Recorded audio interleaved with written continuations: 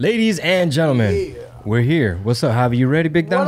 I'm ready, man. Then put the phone away. You ready, Big Dom? I got caught. He was taking selfies of his beard. Phone, gotta check it out. Welcome to the What Did He Say podcast. First of all, off top. I hope everybody had a great Valentine's Day.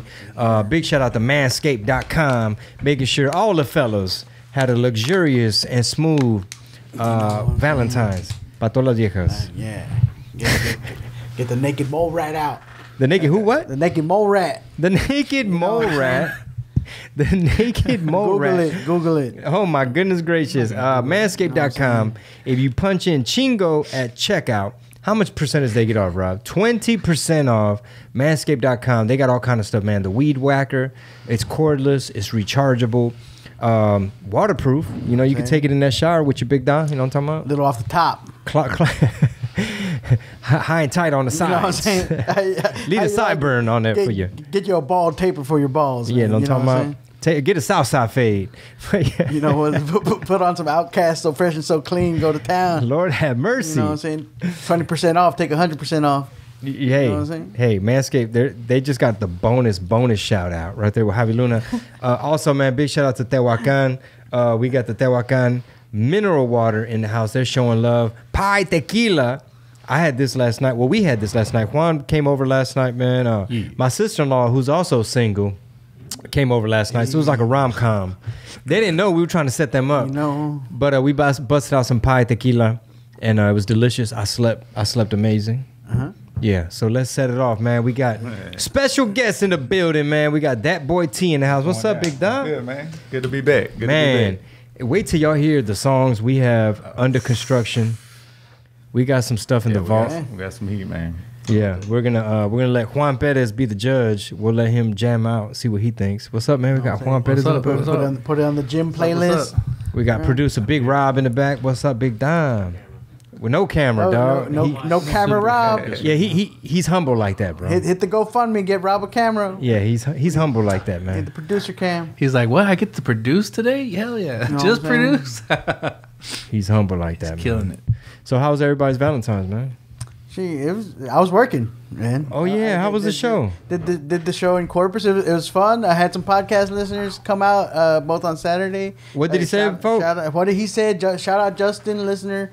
The podcast came out to the show on Saturday, and had a couple people that saw me with you a couple weeks ago, it was just last week. Yeah. In Corpus, they came back last night for the show, and it was great. It was it was fun. It was hard, man. We was going through some personal stuff. A friend of mine passed away right before the show. Damn, man. 30 minutes before. But you know what? He had to mess with me a little bit. The mic went out during my show. Because apparently Marlon Wayans had been there a couple weeks before us and did some type of helicopter shit. Oh no! With the microphone, and instead of replacing the cable, it decided to go out in the middle of my set, and so the speakers start popping in the middle of the first one. It sounded like someone was shooting, right? So I kind of made it first was let me assess the situation. Yeah. Once I realized it was the microphone popping. Then I had to kind of run with it. So I ended up doing the show without a mic for about 10 minutes. No shit. Until they were able to run a new camera. Was that at the downtown? That was at the south side where we were at. Wow. Yeah. So that was fun. So they had to go run and get another cable? They had to go run and get because it wasn't the mic, it was the cable. The cable had become frayed. So they had to go run a whole other cable for that mic. Find the cable and run it. And so I did about 10 minutes of my show just a cappella in that big ass room. Hey. That's a professional. Right there. But it worked. Professional. It worked, and Javi Luna be helping other Latino comedians. You know what I'm saying? I had another Latino comic. Have you helped a Latino comic today, Chingo? In the arms of... For just 76 cents a day, you can help a Latino comic. These young, poor kids that barely know how to speak English. Barely could speak English. Don't know how to navigate the entertainment industry for themselves. Don't know how to read a template. You can put them on. You can buy them an Emilio Zapata T-shirt and everything else that they need to be a successful. Emiliano Zapata. we covered that. Everybody around now is clout chasing and getting their views up from the George Lopez situation. Everybody got a hot take. Did you hear about that, bro? Yeah, I heard about that. Yeah, we did a video. We did a podcast. Everybody don't heard about that shit. Yeah. But We heard the entire That's thing. the funny. I mean, whatever the conversation was, whatever it was, and he showed his ass. My thing is like everybody chiming in that wasn't part of the conversation. It's whatever. Like even like you got like open micers be like, hey, we need to do. But hey, man, like this is not what you should be putting your energy and focusing on posting about the George Lopez, Ralph Barboza fucking fiasco. Beef. You know what I'm saying? You need to be fucking writing and fucking going to open mics like that. You're not gonna get nowhere because George Lopez didn't put you on a show. You're not gonna get anywhere because you focus on the wrong shit all the time. Ralph's probably like, hell yeah, man. More numbers. Oh no, it's great for those guys. Yeah. Believe me, there's even though you're not hearing them, there's as many people that fucking are siding with George as Ralph. George ain't gonna lose no tickets off of this. Yeah. You know what I'm saying? The people that like him for what he does, and they're like, okay, fucking, he's an asshole. He don't want to help no one. Oh well, I still think his jokes are funny. Yeah. The only thing I don't like about him is his politics. That's it. Oh, you know, That's it. I ain't got no problem with him otherwise. Yeah. You know. that's what it is. But Tisha's like, yeah, man. I mean, what I really want to say, I'm trying to hold it in. So Say it. Hey, T's about to set it off into the rapper world. Like, first of all, there's a lot of big rappers out there Well, in this room. I mean, hey, Ralph's the homie. You know what I mean? Like Oh, absolutely. before he Yeah, we came love out here to Ralph. H-Town, he reached out. He was like, "Yo, pull up to the show, whatever." And this was before all that went on. You know what I mean? Yeah. And I think regardless of the situation, whether he spoke on to him or not, that dude was finna blow up regardless. Yeah, he was already there. absolutely. Was already there. Absolutely. Neither one of them are hurting. His He walked name away just with more got followers. Yeah. His name just got threw into this mix. Yeah, nah, for sure. It For wasn't sure. even anything crossfire. he I mean, did. I think the dude on that podcast show, what's his name? Steve? That brought him up. I don't think Who? he was bringing him up just to. Steve. Are we allowed to I never mention heard of other? motherfucker. Are we allowed to Steven? mention other Steven, podcasts? bro? Yeah, we know Steve. We Nah, Steven. that's our boy too. Are we allowed to mention other podcasters? yeah, sure. Okay, that's a bit. Nah, well, I mean, I don't think he was throwing it out there at George. Like, say I was doing an interview about rap music or whatever, and they're like, "Hey, have you heard about so and so?" Which they do all the time. All you the heard time. about this upcoming Mexican kid, from so and so? Yeah, I heard. If I heard of him, yeah, I heard of him. Whatever. But I'm not gonna sit here and talk down on the kid that I've never met, never shook his hand, never. Yeah. You know what I'm saying? Right. If I see him doing this thing, which I mean, I've given a lot of props to a lot of upcoming Shows low Mexican character. rappers. Back in the day, we did the Latin mic pass. If it was on some, I don't want no other Mexican rappers around me to shine, that would have never existed. Yeah, it would've there never would be happened. no Mexican mic pass right now. That was us bringing everybody on. North Together. side, south side, east side, west side, Mexican, whatever you rep, whatever hood, any of that, we all put that aside. We came together, we did the mic pass, put it out, and it made history. You know For what I'm saying? So, I mean, I'm just saying, like, if it was that type of situation, like, why don't you want to see other Latinos shine? Hey, why if- don't you want to see other Mexicans come up? We all came from the same struggle. You feel me? What if they ask you about a Mexican rapper that you never heard of, and you're like, "Nah, I never heard of him," and then they bring him up 10 more times in the interview? At what point you're like, "God damn"? I mean, bro. well, that just shows me like, hey, I need to go look into this kid. Do I need to go do a record with Yeah. him? Do I need to reach out to him? Yeah. Hey, what's up? Whatever. Like, I mean, I've done that before. Like, people have mentioned somebody's name and I haven't heard of him, but after the interview's done, I'm gonna look him up. And if he's dope, I'm gonna follow him. I'm gonna shout him, "Hey, what's up? Let's work." It ain't gonna be no hate, no ill will, no. It's all about me, because it ain't all about me. It's about all of us. You know what I mean? Yeah, but that's the thing about T, man. T, he's so laid back. Like, T's like positive, shows love, and don't got no hate in his blood. Right. You know what I mean? Man, It just should be. because in this rap game in Houston, from my perspective, we always got the short end of the stick. Every time there was rap award shows, every time that we were never included, every time they're writing us up in the Houston Press or the Houston Chronicle or online on these blogs, they never included us. And I was the one that would jump in there and talk mess to these people, these radio DJ. Oh, don't do that, y'all. They're gonna blackball you from the. Come on, man. And now I got the respect from the same dudes I was on there talking shit. I got respect from them because I went and stuck my name, my neck out there and did that to fight for other Latino. Now every single show that the radio station's doing, there's Mexican artists all over it. They're playing our music now. They're writing us up in the blogs. They're putting us on the podcast. They're everything. So if that would have never happened, you never know what history would today would be like. You know what I mean? So I mean, I think we kind of like laid the foundation for all that, and that's the complete opposite of what is going on over there. And that I don't know nothing about the comedy world, but That's soft. like, to me, that's like, Soft, that's mostly. weak, bro. That's Soft, weak. mostly. Especially compared. That's why I'm upset because. Nah, the rap should be soft too. But go on. Well, no, I'll dip in a minute. comedy beef and rap beef are still two different worlds. I Yeah, mean, that's true. in a rap beef, you can still end up on a T-shirt. Yeah. Like in a comedy It beef, might have a little. It might be a little bit of danger sometimes. you know what I'm saying? In the comedy, the most you're gonna end up on a fucking meme. You know, you're gonna end up fucking being talked about on every podcast for the next 2 weeks. You'll become a punchline, that's it. Yeah, that's it. Come on, fucking Well, comedy beef. well, Move the fuck on. Well, let's talk about this though, because it's like a parallel. Right now, there's this same thing. You got a lot of clout chasing podcasts. Everybody's making hot takes on the king of Chicano rap. Everybody, they all fighting over this title. You had I guess it's like King Lil G, Conejo, Little Rob, and they're just all kind of like. It's mainly King Lil G, like kind of like Every trying to time see who wants smoke, but like Conejo was like an OG about it. Like, hey, young man, you can have that. You know what I'm saying? That's all you Because can. it don't matter. Because the real ones, no, it don't matter. You know. No title, whatever. Put any list that comes out. That's someone's. And you know what? And I'm gonna say this, bro. Like, I feel like one thing that's messing up the a lot of the stuff in the Mexican rapper lane, which is a fucked up box to put yourself in. You know what I'm saying? Like, you instantly gonna get compared to people just because y'all from the same state or the same color, or they gonna be like running up on people that don't know shit about SPM situation. Be like, what's up with SPM? Motherfucker, I don't know. You know what I mean? But with that being said, I feel like one thing that really messes up everything in the Latin rap world is, for one, you got a whole bunch of people still trying to fill SPM shoes. They like when Pimp C said y'all shit fell off because they was biting too much pot.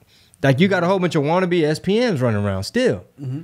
That man been locked up for like probably 20 something years, and they still trying to figure out.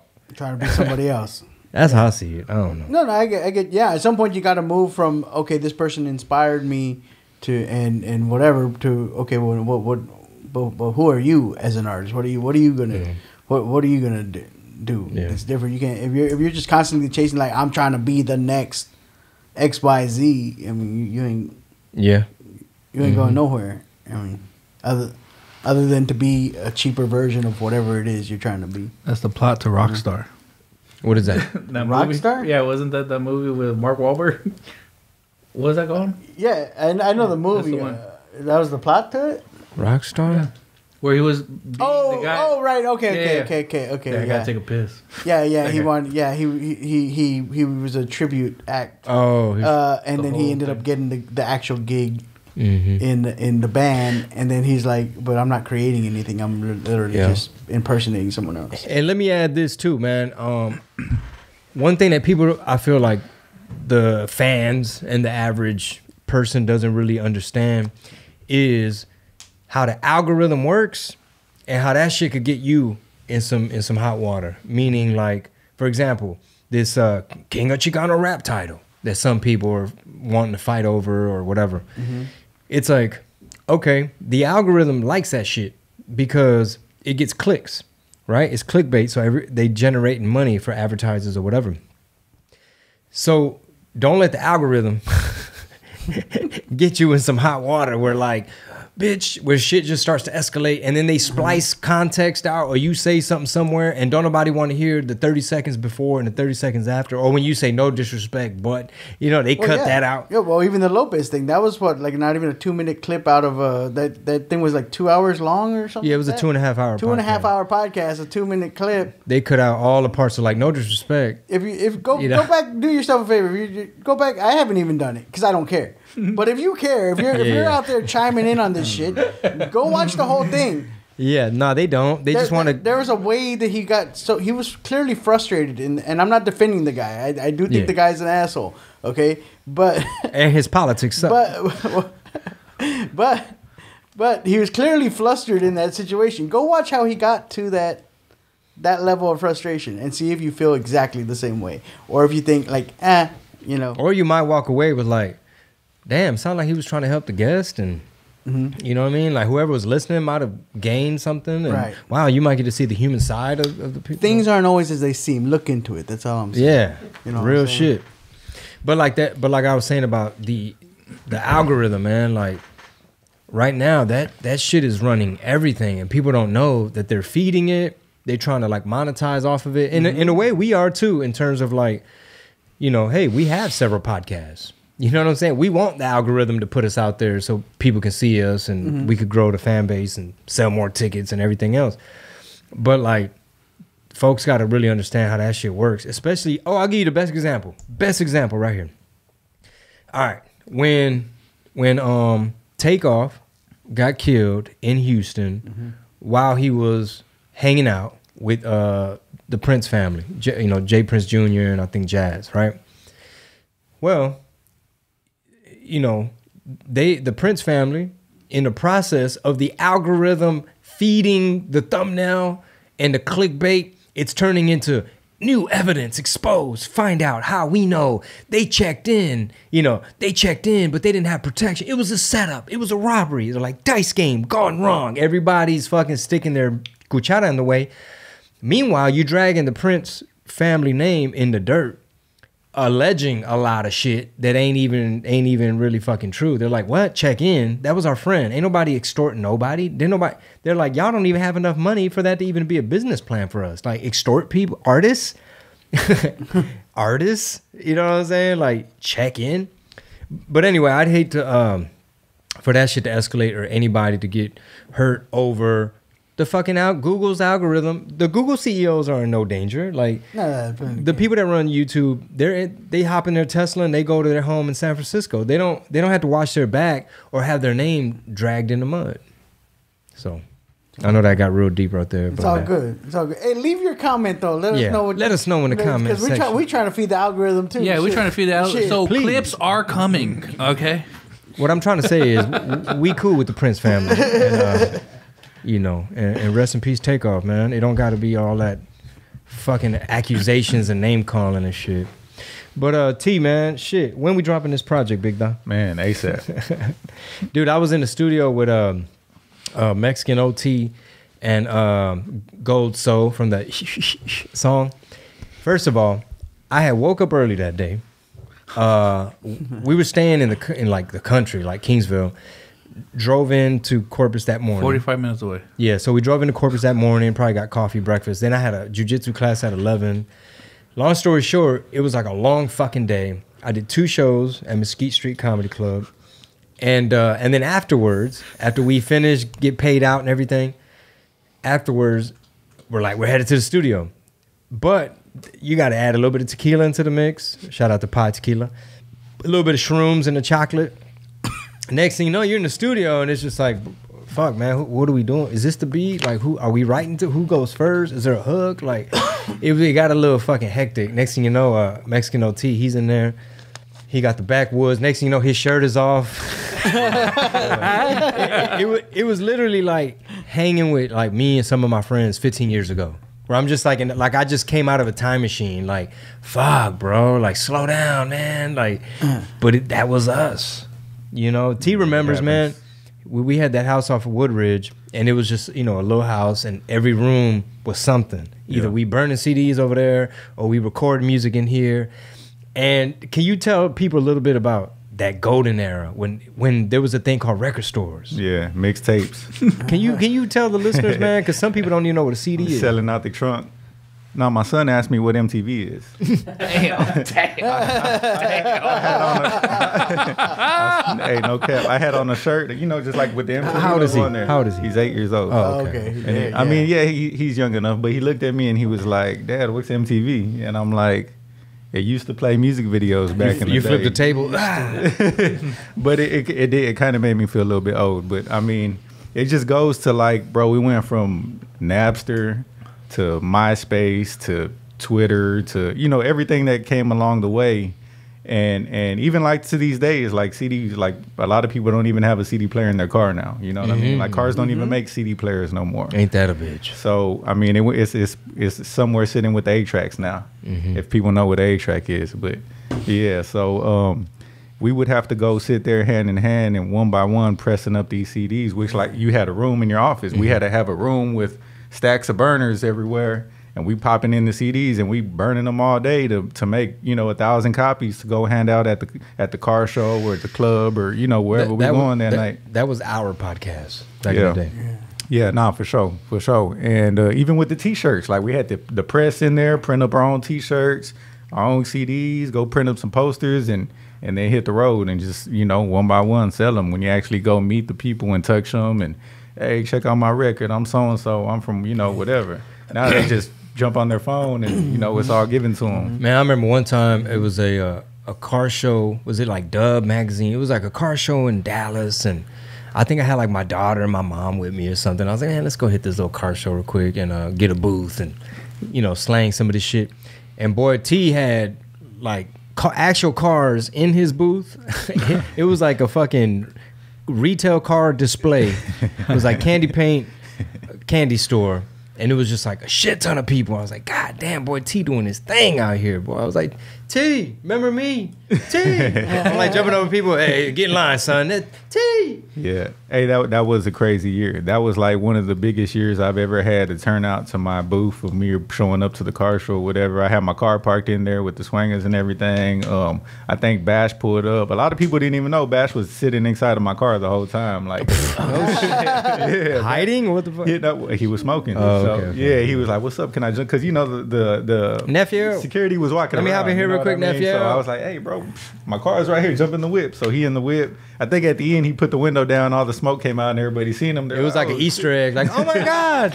Bash was here the entire time. Yeah, but it was just the turnout was crazy. I think I took pictures from I don't know how many hours, but the car show was over already. The security guard like had to kick people out from the booth. And I'm like, yo, we still taking pictures. He's like, nah, y'all got to go. But I try to just get every single picture. And then I think right after that, I think that's when we chopped it up and we're like, yo, we got to go hit the road, put this oh, this yeah. Then we did a 3-city tour with Cap G because Cap G hadn't really touched the Texas market yet. Now he's been here a gazillion times. Now he has his own network, knows a bunch of people. But like we did like some small venue in Austin. Where else? Fort Worth? We did, I think we did like Dallas, San Antonio, Austin. Probably there's those three. And there might have been one more. But all the shows were crazy. Like it had a crazy turnout. Like, and this was all doing, like, bro, we did a whole tour off of freestyle on a mixtape track. Oh, yeah. We put together a peso. All I want is peso. I think that's what it was. Something like that. Is that what we said on the song? Yeah. I don't know. Anyway. Yeah. And we did a whole tour off that. And you know what? What really facilitated that was the advent of Eventbrite. Because for the first time, you able to be the promoter and cut out all these extra people that are just offering you a flat rate. You know what I'm saying? Where they're like, hey, how much are you going to be to bring you, Cap G, and Dat Boi T? It's like, well, good luck. Yeah. That might be a little tricky. Like, because you're going to, you want to make some money too. And, you're doing all your math and calculations. But when it was us putting it together, and like Cap was so new and so young, and like he was with his brothers and stuff, we were literally like kind of explaining and showing them, like, hey, dude, where your merch at? You can put your merch right here. I was like, oh man, the brothers are there and shit. Like, hey man, where the merch at? You know what I'm saying? Like, you got double dip, bro. It's a triple dip, quadruple dip. Okay. But that was lit. You gotta get you a tequila sponsor. You know what I'm saying? That's a quadruple dip right there. Shout out to Pi Tequila. It was delicious on Valentine's. I slept good. Take the shot. Take the shot, hey. Take the shot. So yeah, man. So Valentine's. And then you have a Valentine's one? No. He came over. That's what he said. He was trying to sit you. Yeah, C4. Trying to get you in the family, his bro. Valentine. Bro, I had a trifecta just right now. I just took all three. All three what? I did the focus one. I did the You brain drank one, 3 and I C4s? did- Triple dip. Yeah. You just drank 3 C4s. I quadruple dip because I took the psychotic. Wait, all three, or I you took the made psychotic mix 'em? earlier this morning when I worked out. So I'm on it right now, dude. I'm just like, That's a lot I'm of stuff. zeroed in right now. I'm on it. He said he's on 1,000 milligrams. Hey man, if you ever need security on the road, Juan will run through a wall. If you tell him there's C4 on the other side of that wall. You need to drive across country? I'm there. I'll be the driver. What's up? If you got a show in Phoenix tomorrow, he'll be like, let's leave right now. Let's go. I'm ready. You can make it actually. It's $15. I've done that. He's done that. So show-wise, man, what you got planned for this year? How you gonna attack? Like what markets or how you know what I'm saying? What's all on the horizon? I got a couple shows coming up. I got Dallas coming up. I got a tour in New Mexico coming up. You know, just little shows. I got some stuff in Kansas I'm doing. So it's not really like before this COVID, you know, stuff changed everything. Like my schedule, like January, I'd be like, okay, I'll be here in January, February, March, like my whole schedule. Now it's just like, you know, because I feel like so many of these promoters and clubs and stuff that I was dealing with in the past, a lot of them fell off. Like the clubs closed down, and you know, now they doing the other stuff. They got regular jobs now or whatever. So, and then now a lot of the times I'm just doing it myself. Like I'll just go rent out a venue myself, or I'll just go do a pop up at a homie store, you know, clothing store, music store, whatever, and just pop up and do my own thing. So. How did that affect? How did the pandemic affect the rap game? Because like I know for comedy, it like changed in a way where it was like all of a sudden like guys you never heard of started popping off because of social media, because that's where they got big, and so now they're touring all over now. And so did that happen? I mean, I think it was similar because during that, you know, when everything kind of died down as far as public, you know, performances or appearances, whatever. That's when people went hard on the internet. They were sitting at home, they ain't have nothing to do, but you know, if you have a camera and a microphone and, you know, a tripod with a light on it, I mean, the world is yours. So I think people took advantage of that during COVID and created a whole bunch of new, you know, like the TikTok era kind of, you know, really blew up then because everybody was sitting at home. But even like, I would say like music sales for me kind of went up because people were sitting at home. Now they're listening to music. Now they're on YouTube watching the videos. Now they're, you know, stuff like that. So it was kind of like, you know, I kind of took a loss here, but, you know, kind of came back over here. So, you know, kind of balanced out. And I've never been one to just, oh, no, COVID. Oh, what do I do now? Like, no, I'm going to find a way. I recorded a whole album during COVID. You know what I mean? Yeah, like I just kept it moving. So. And make sure y'all check out Dat Boi T on YouTube because all the videos, man, like big numbers on all of them. What's your YouTube channel called? It's Dat Boi T. Everything. It's Dat Boi T across everything. So ITZ. Yeah, ITZ. Dat Boi T. It's Dat Boi T. Shiggity. We fuck around, have to do like a music and comedy event. There you go. They go together, man. Yeah, they do go together. They could, especially with like the right venue, where like how would you see that? Like a standing room. Yeah, I mean the comedy's got to go first for sure. Like I don't. It's hard to follow. Yeah, music. we can't have everyone hype and then be like, okay, hey, now shut up, and we're gonna talk. Follow that, okay? You know, it's just that. So I think definitely like a show followed by like a concert probably works. Jim Brewer style, the best. We did when I was on Latin Comedy Jam. We did a couple shows with DJ Kane, and that's how we did it. Like it was the show, and then he did like a little 3-song concert at the end. You know, what markets was that? We did Wild Horse Pass Casino in Phoenix. Oh, really nice theater out there at that casino. Okay, yeah. Well, what does Jim Brewer do? Jim Brewer was doing that for Metallica. And he was their guy. But he was opening up for Metallica. He was opening up for him, getting into it. And then sometimes he would even go on stage and start singing some of the songs with them. Like, it was like, it got real hype. And that would actually work to your favor, because if you did both, it'd be dope, because then you could do your hour and you could sit out for a while. And then if you decide, oh, you know what, let me do a couple songs, I feel it today, and you just jump on, that would work to your advantage, actually. We were going to have the guys perform after me in Corpus, but one of the dudes went out to LA and shit and started kicking it with Jenny 6ix9ine and all this other crazy shit. But we shall see, man. Might be interesting to mix. We look into it. You got some shows coming up, Javi? Yeah, man. So I'm gonna be on the Kenan Thompson is sponsoring a nationwide comedy contest. And so I was one of the chosen performers for that. So I'm gonna go out there and drop a hot 3-minute set. I haven't done a 3-minute set. Hot 3. And I don't know how long. So we're gonna see how I do. But it's a lot of really good Texas comics on it. So it should be fun. That's gonna be on the 22nd in San Antonio at Upstage Comedy Lounge, where I will be actually headlining. So come see me do 3 minutes, and then come see me do an hour plus on Cinco de Mayo at Upstage Comedy Lounge in San Antonio. That's what George Lopez should do. He should be like, I know I haven't been the most instrumental to a lot of up-and-coming talent, but moving forward, like be like Simon Cowell and do like a Star Search. Well, you probably too young to remember Star Search, but a talent search. he don't be knowing shit, and he don't have a mic either, so he can't defend himself. Right. Oh, you don't even have a mic? No. Damn, we got to get on that. Go fund me, Rob, guys. He needs a mic and a camera. Goddamn. Yeah, Fund us. But Go fund Rob. George should do that. He should be like, I know I haven't been the most helpful, but I'm going out city to city. Like Kevin Hart had Heart of the City. Come do your hot 3 minutes. I mean, why not? From a producer. That's how you spin it. Like, lean into it. Like, okay, y'all saying I'm selfish. Watch what I'm about to do. Let me fucking take that energy. I'm gonna give him a walk-on role on whatever. Yeah, hey, be like whatever the prize. This one for this contest, it's not even a. I mean, like you get to go to. They fly you out if you win your region or whatever. They fly you out to New York. I think you do a showcase show somewhere at some club in New York. That's cool, and then you get to go watch a taping of SNL. It's not the prize ain't anything that's gonna put you on, but it's that credit. It's cool. Like hey, look at this cool little thing that I did, and plus from a producing standpoint, I mean they get to produce something like 20-something shows at comedy clubs where all these amateur comics are gonna bring their buddies and make them buy tickets to come support them.